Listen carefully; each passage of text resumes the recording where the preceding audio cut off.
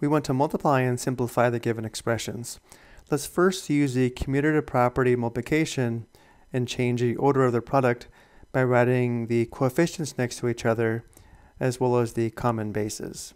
The given product is equal to negative 3 times 4 times x to the power of negative 2 times x, or x to the first, times y to the power of negative 7 times y raised to the power of 5.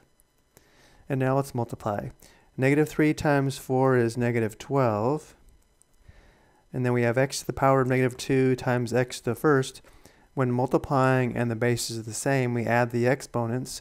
And since negative 2 plus 1 is negative 1, x to the power of negative 2 times x to the first is equal to x raised to the power of negative 1. And then we have times y to the power of negative 7 times y to the fifth.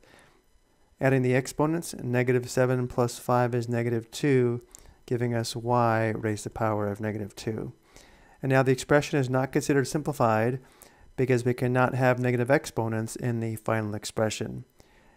Looking at our exponent rules, since a to the power of negative m is equal to 1 over a to the power of positive m, if we write the given expression as a fraction with a denominator of 1, if we move x to the power of negative 1 down to the denominator, the sign of the exponent will change from negative 1 to positive 1. And if we move y to the power of negative 2 down to the denominator, the exponent will change from negative 2 to positive 2. So the negative 12 stays in the numerator, and this is divided by x raised to the power of positive 1, y raised to the power of positive 2. But of course the exponent of 1 on the x is not needed. This would normally be written as negative 12 divided by x y squared. Let's take a look at a second example. Again, let's first use the commutative property multiplication and write the coefficients next to each other as well as the common bases.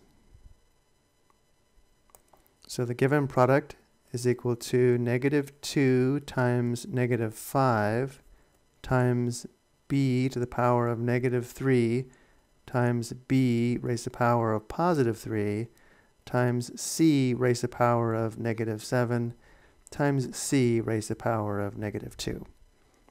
And now multiplying, negative 2 times negative 5 is positive 10.